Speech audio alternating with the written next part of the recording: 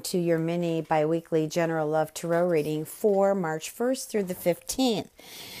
Welcome! We got some shift energy going on. Woo, that solar eclipse really bouncing us around daily, isn't it? Okay, some good things, some heavy things.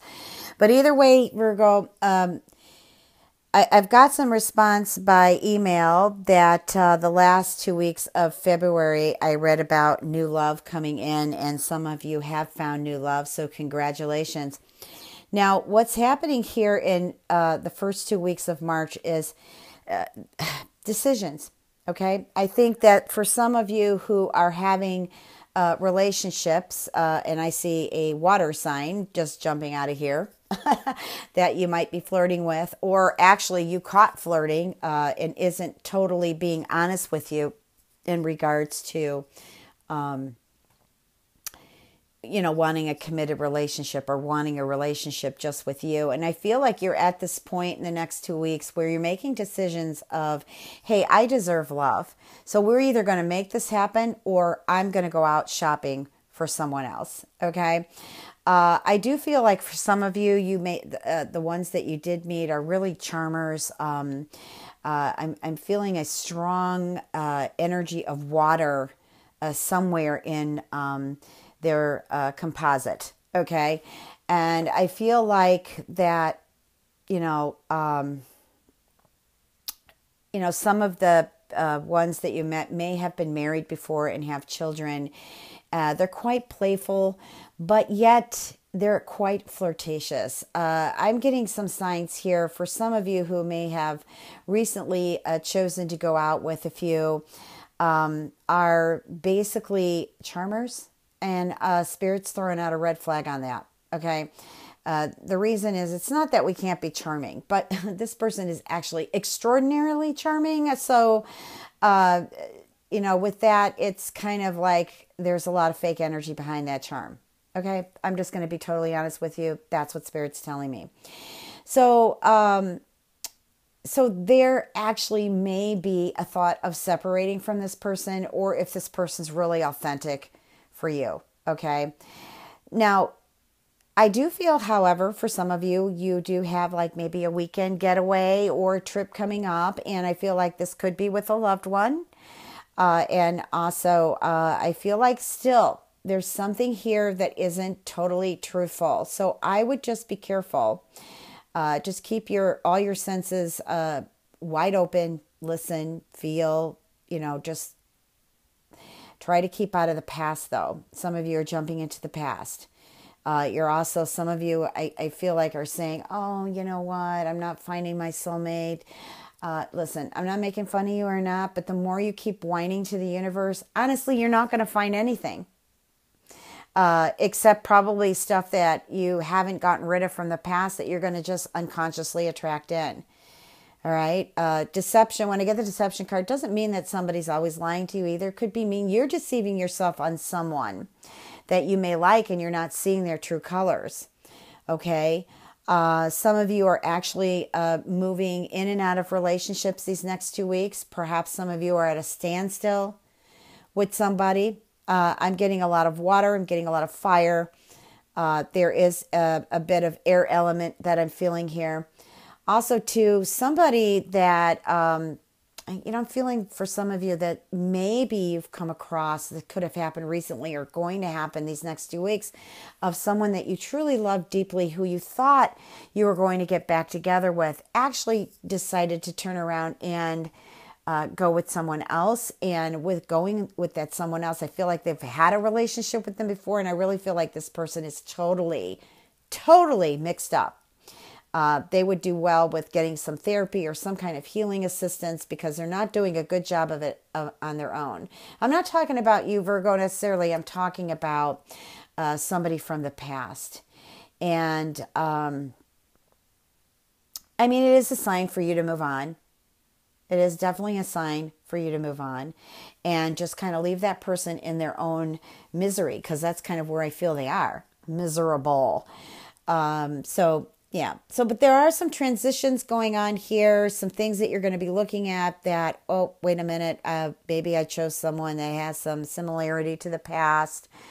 This is part of your shift. It's a part of you waking up and being really firm about what it is that you really want in your life. What language are you speaking to your own soul, to your own spirit, and the language to the universe?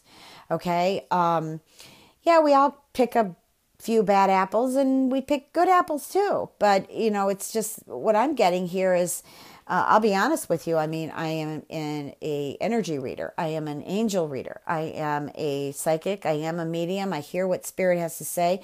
Are these readings going to totally resonate with all of you? No, because there's millions of Virgos in the world.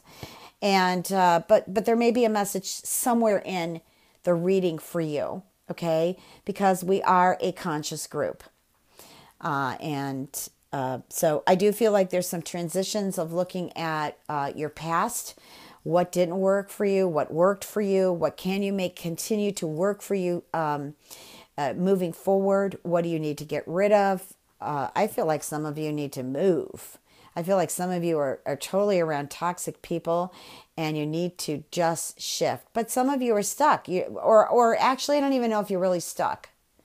I think you're allowing that toxic energy to make you feel like you're stuck, but I feel like you're just kind of fearful to make the change. You're not sure exactly how you're going to land on your feet. Grounding exercises, guys, grounding. The more grounding exercises you do, the more you're going to feel secure making those changes out there. Okay, you do have some major decisions coming up. It's your first card. And ending with unrequited love, which means you need to look at love a little bit stronger here, exactly what it is that you really want in a relationship.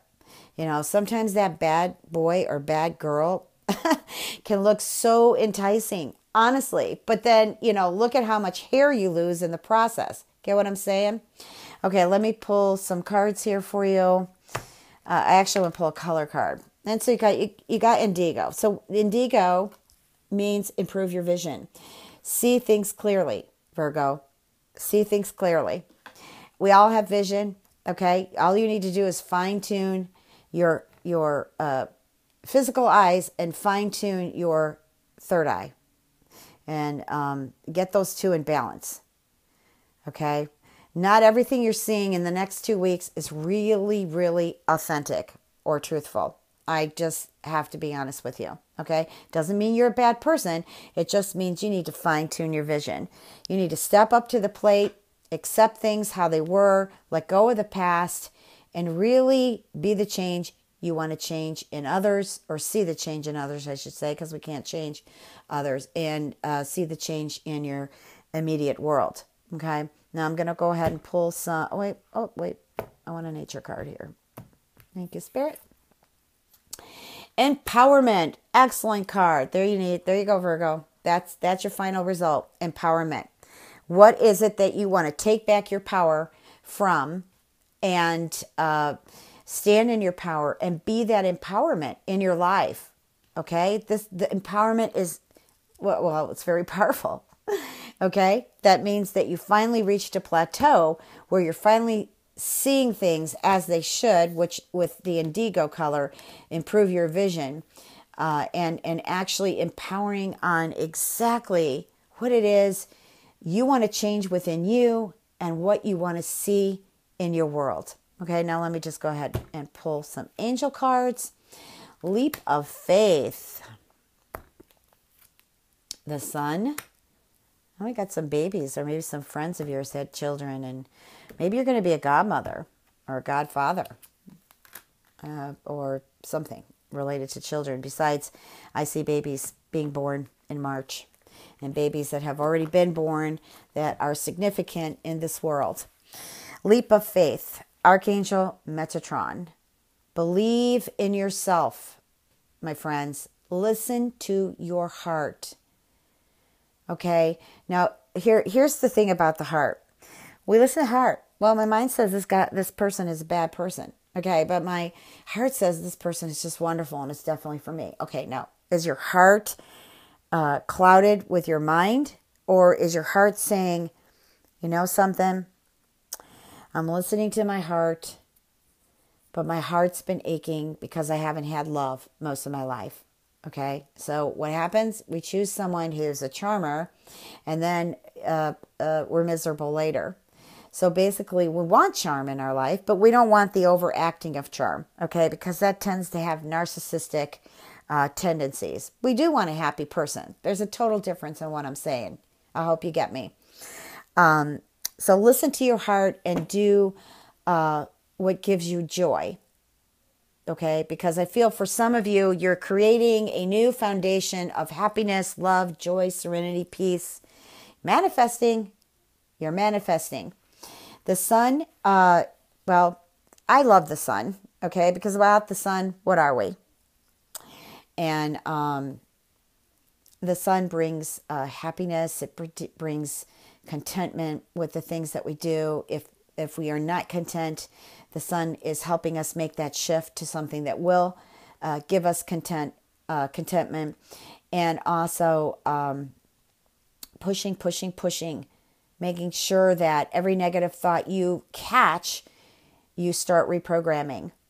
You start reprogramming with positive affirmations, positive thinking. So don't say an affirmation that's just way out there and you're like, well, no, I'm actually don't believe in that. Say an affirmation that you vibe with, okay? There's tons of them on the internet. You can find tons of them. You can pick up books of positive affirmations, and then when you have the book in front of you, just open it. And that's the page the universe, the divine, directed you to. And read those positive thoughts there. Okay?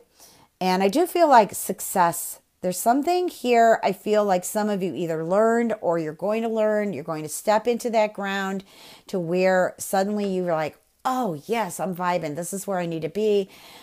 Success. Some of you might be busier than normal.